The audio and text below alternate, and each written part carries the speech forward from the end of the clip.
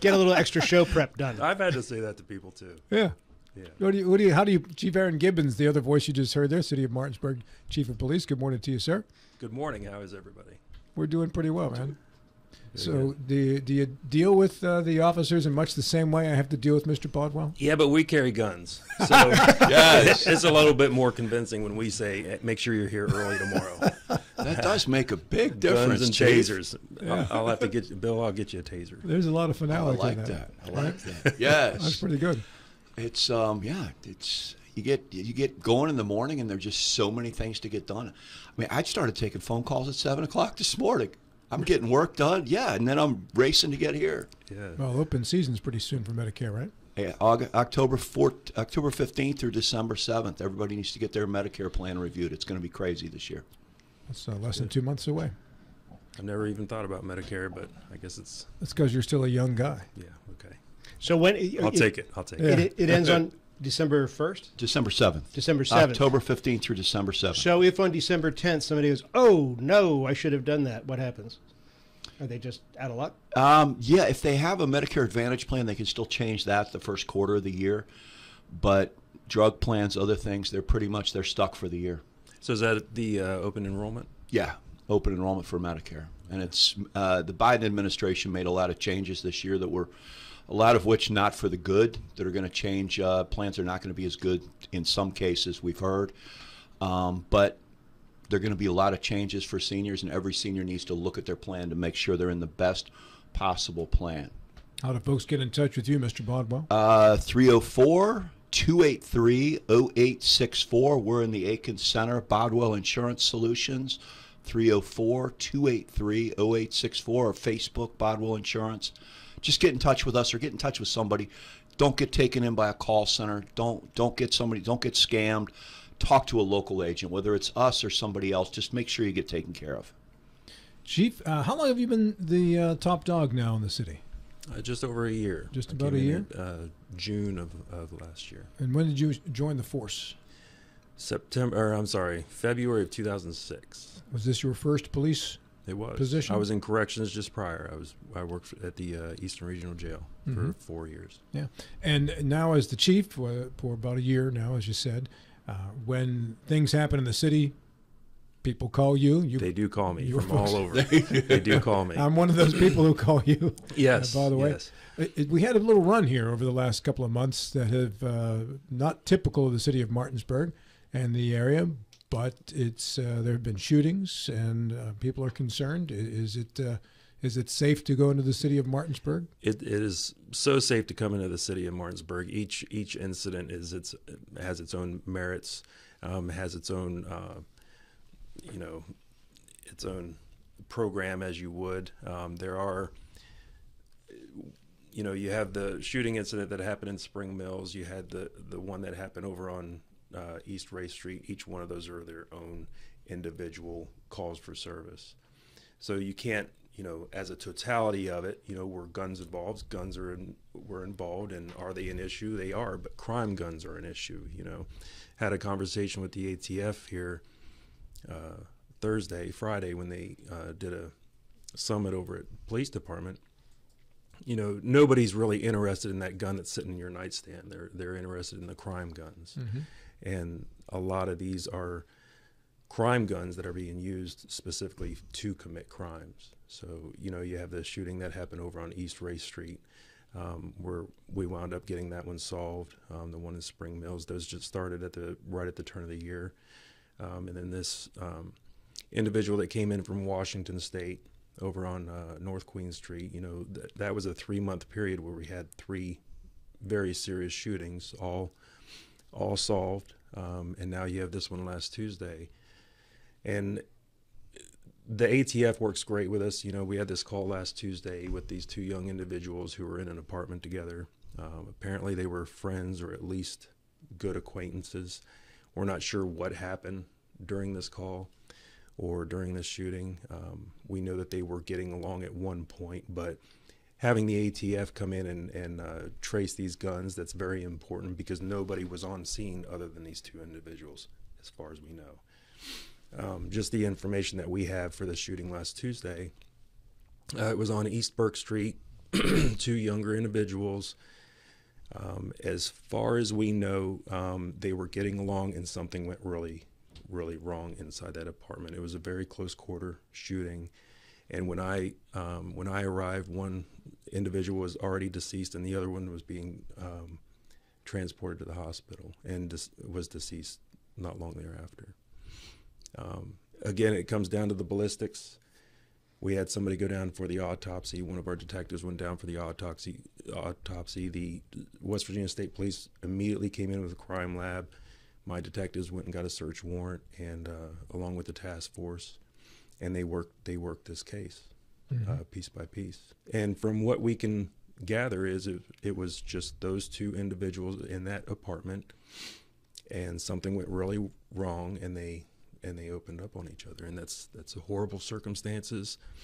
I know that I want to believe that, maybe somebody else was involved, but from what it looks like right now, they were the only two involved, and they got into some sort of argument or altercation, and they just started shooting at each other. So, but that, until we have something back from ballistics saying that maybe there was another gun involved or another individual was seen walking in the back door, that's what we have right now, and it's very unfortunate. And I wish, we could just foresee what had happened between those two individuals, but two people losing their lives over who knows what it was, completely uncalled for. Was that a single-family residence or an apartment? It was an apartment. Was there nobody else, sharing a wall was harmed? Well, that's one thing I will give to between the task force and the rest of our patrol guys, is they canvassed that entire area. They went door to door looking for Ring doorbell cameras. If you saw anything, if you heard anything, we put that information out. If you do know anything or even suspect something, make sure you reach out to us. But those guys canvassed. They went door to door, talking to all the neighbors. Everybody was very cooperative. Every neighbor, whether they heard something, saw something, they were very cooperative. And we did get some video from residents in the area. So let me say something. As a 28-year Martinsburg resident, this city is safe. I mean, I walk around at 10 o'clock at night downtown without any problem. I don't even think about it. And I know there are people in our listening audience who say, "Oh, I don't want to go downtown." Martinsburg is one of the safest places you're ever going to be. I mean, the city police do a phenomenal job. They're all over the place. But just in general, I mean, there are isolated incidents. There are isolated incidences of stupidity and people losing their lives over dumb things everywhere. But as far as crime goes and everything else, the city of I've never had an issue, even thought about not being in downtown Martinsburg. It's safe all hours of the day and night. Yeah, and it is these few incidents that do set a reputation of sorts, but few and far between. I would guess to say that Martinsburg is extremely safe. And you take, comparatively speaking, for calls for service that these officers are responding to, when you have literally a couple minutes between each call, or from getting a call to responding a call. We have a hard time putting computers in cars, because what information are you collecting in the matter of a minute or two? So that's just one of those things, comparatively speaking to the state police or the county. If you're on a traffic stop, if you're an officer on a traffic stop, you have another officer there sometimes within seconds. If you have a call, an emergency call in the city of Martinsburg, whether it's downtown or out on the outskirts, you have an officer there within minutes, compared to the county or the state, those larger agencies that are covering 300-400 square miles, where it may be 20-30 minutes before they can actually respond to the call. So the city in that aspect is very safe. Is there a crime element? There is a crime element in the city of Martinsburg. However, it's minute compared to a lot of the other cities, in our area. So I do agree, and I appreciate that very much. I do consider Martinsburg an extremely safe place to be and to shop and to live. But yeah. Well, you're right. Your response times are amazing. I mean, anytime, I spend a lot of time in downtown Martinsburg. I have a lot of business there. I was a downtown business owner before we moved on to Aikens. They get there fast. I mean, anytime anything happens, there are, 3-4 cars there immediately. I mean, your response times, and I've heard horror stories out in the county. Just, I mean, nothing against the sheriff's department, and they do a phenomenal job, but they're patrolling 300-400 square miles, like you said, which is really, really hard. Right. I think it was last week we had Pastor Tim Garino on, and of course his corner of the universe is different, right? It's very concentrated on the drug users and people recovering from addiction and what have you. And he went on at some length. I don't know if you heard the show or not, but talking about the big drug bust that happened with the members of the Sinaloa cartel and MS-13 and all this and the bad element. And he painted a fairly dire picture of that perhaps being only the tip of the iceberg, that these guys, the cartels only send their troops to places where there's a lot of money to be made. And if you can catch whatever that was, 25 people, is a big number of people, that is likely just a small percentage of the people who are actually operating here. Any thoughts on that hypothesis? Well, you have, I mean, that's two aspects as far as the chief of police goes. Make sure our local area is safe and these elements aren't creeping in on your on your location, and then you have the national nationwide. I mean, I agree to a point. It's normally just the tip of the iceberg, but at least you're chipping away at that iceberg. And but as far as that element coming into our city, you know, we have gang intelligence. We actually host our gang intelligence conference here in Martinsburg, and it's not because we have a high concentration of a gang element, but it's just we have to be in the know. And if you're not in the know, then you're falling behind. So. We want to make sure that we nip that in the bud, that if it does start coming here, we're, you know, hopefully able to slow it down. What do you foresee? What are some of the, I mean, he just brought up gangs, so what are some of the other issues you see as we're expanding? I mean, obviously the city of Martinsburg is a certain amount of miles. We're not gaining that many people in the city, but the county is growing, you know, phenomenally, and a lot of those people, we want them in the city shopping and doing everything. What do you foresee some of the problems are? Well, traffic is always a big issue. We were just having that discussion on roundabouts. Unless we make a beltway around the city of Martinsburg, I don't see that coming anytime soon. But I think progress is great, especially for downtown businesses. My wife being a business owner, I can attribute to that. What is that business, Chief? That is everything cheesecake in Martinsburg. Yes. Say that again. It just sounds everything tasty. cheesecake. Oh yeah, everything baby. cheesecake. Yes. Yeah. I'm not necessarily just the chief of police. I'm the cheesecake woman's husband. Yet, what did he Cheesecake not lady. bring? Yeah. Cheesecake. I did not bring Why- cheesecake. Why did we invite him and not her? She would have brought cheesecakes. He's the chief She taste would've. tester when there's a new type of cheesecake that gets rolled out. He gets to taste it first. Yeah, That I can't get my hands too close to cheesecake. I will scarf it down. So. Chief, on a serious topic, going back, we had Sheriff Casey Bohr out of Morgan County on recently in regards to the shooting up in Morgan County. And the app that promotes these parties, that the word goes out, and whoever, you don't have to know the person. Unlike when we were young and you had a party and you invited the people you know, now it's anybody who wants to get on the app and attend, which brings another element of issues. And they experienced it there. He said that they were working with you, with the sheriff and Rob Blair in Berkeley County, other locations as well, because of how this spreads out. Are you familiar with this app, and have you seen the same thing in Martinsburg, minus, of course, the shooting at the party? Have not seen the same issue inside the city limits. I have seen it within our area, specifically in Morgan County. I know that a lot of these have happened in Winchester, or in the Winchester area, Virginia. You know, they're focusing a lot on these Airbnbs, and that's something that these apps, the VR, you know, the Vrbo and Airbnb, yeah, these Airbnb apps need to really lock down and put a little bit more weight on, especially when they're destroying these houses. And even if it's not a shooting and they're destroying these houses, you know, that's something that they need to lock down. So, but inside the city limits, we haven't had, knock on wood, any incidents that I know of, specifically from this app. But you can rest assured that if it's happening, it's either going to be nipped in the bud now, or it's going to continue until we really have a serious problem. But I don't foresee a serious problem if we're recognizing it now and we're getting on top of it. So There's only so much time of the day, and there's only so much manpower that you have. But is that an app that you actively monitor to find out when the next party might be and where, if it's in the city, so you can be on the alert for it? I don't specifically watch that app. I know there are members on the task force that do. So just leave it at that. Fair enough. I like the way you smiled at that one. So it's time to party. We just hit the app and we're out there. Yeah, I'm sure if there's a party inside the city of Martinsburg and we do pick it up on this app, there's going to be quite a police presence, whether it's on duty or off duty. I can't say. I want to go back to this drug bust for a minute. With the folks who were arrested, who handles? Is it a?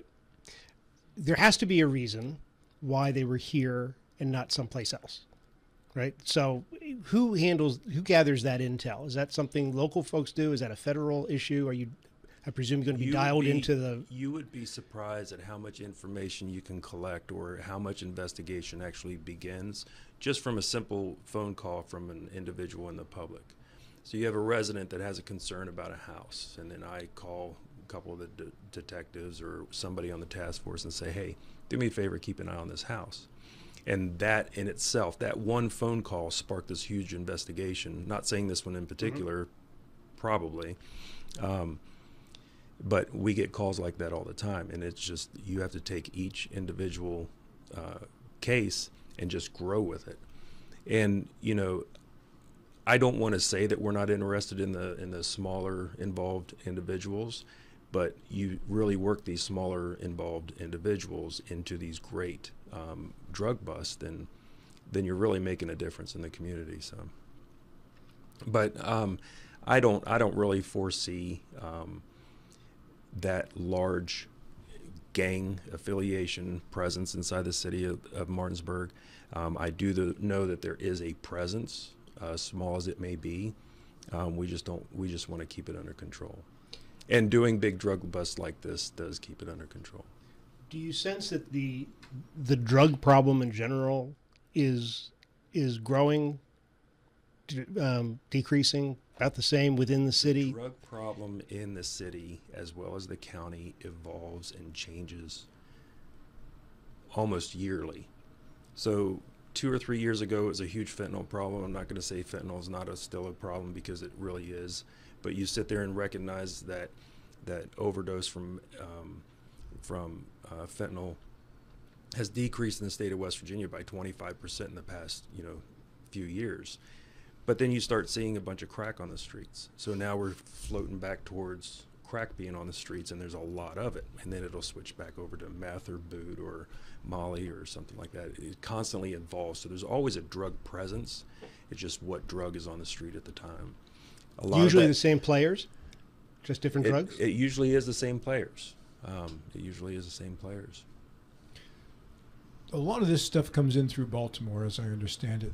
Doing interviews in the past, that's been identified as a place where a lot of the drugs that flow into Martinsburg come from. Surprising that stuff comes from Baltimore. It is. I know. I'm shocked. I just went and picked up my son at BWI the other night, and it took me an hour and a little bit to get there. The same with DC. We're very close proximity. We have the 81 corridor. It might not be as prevalent as the 95 corridor, but there's a lot of traffic on 81. And now we don't have any portion of 81. Right. There are some times where I really wish we did have a portion of 81, except for the accident portion. But a lot of that traffic does flow through the city of Martinsburg, whether it's coming down through Harper's Ferry across, or if it's coming down 81 and making stops. Some of the biggest busts I've ever been involved in were just along the interstate. Somebody just jumping off the interstate real quick to swing by a rocks or a sheet. So, one of my neighbors is a retired Maryland state trooper, and been my neighbor for 24 years. So we've had a lot of talks over the years, and one of those is about the trafficking that comes down from New York to Baltimore and ultimately flows this way. And he told me in many cases it's actually the same person in the same car, and the police are aware of it. right? Because when you work, if you're a trooper along a highway, you notice the cars that come by. Right. You don't, as you said, you don't have that access to I-81, but do you see a similarity in regards to the city streets? Do see the similarities. Usually when we do an auction for vehicles that we have seized, they don't get those cars back. At least in the city, we don't allow them to get those cars back. And we do seize a lot of vehicles. So it's usually the same players, different vehicles. A lot of times they'll use mules. Some of the biggest busts I've been involved in were people just transporting for someone else. We had a huge load of fentanyl that we caught. Just a lady was in the bathroom too long, and it wasn't even the rocks is in the county. The woman was in the bathroom too long. They got concerned that this lady was in the bathroom, and I just happened to be in there getting a drink with one of my buddies, and that was one of the biggest busts that we had inside the city.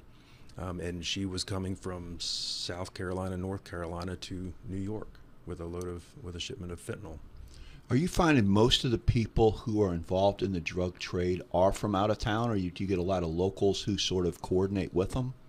I think there's a lot of locals that coordinate with them because they realize that that's dangerous but easy money, comparatively speaking, inside the city limits. And if there's money to be made through drugs, then there are people out there that are going to take advantage of it. So, I mean, they do obviously coordinate with individuals from Baltimore, from New York, from DC, and some, especially this, we had a really big drug roundup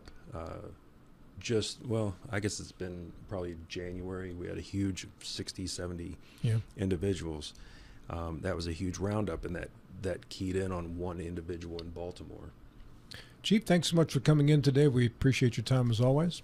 Thank you for having me on. You have another test coming up for employment anytime in the near future? Yes, we do. It's on the, September 21st at 9 a.m. We are hiring. Right now we're in a position where we're getting back up to staff, which is excellent. And hopefully by this winter we will be up to staff. So come out and test on the 21st of September. Very good. Thanks, Chief. We appreciate it. Thank you.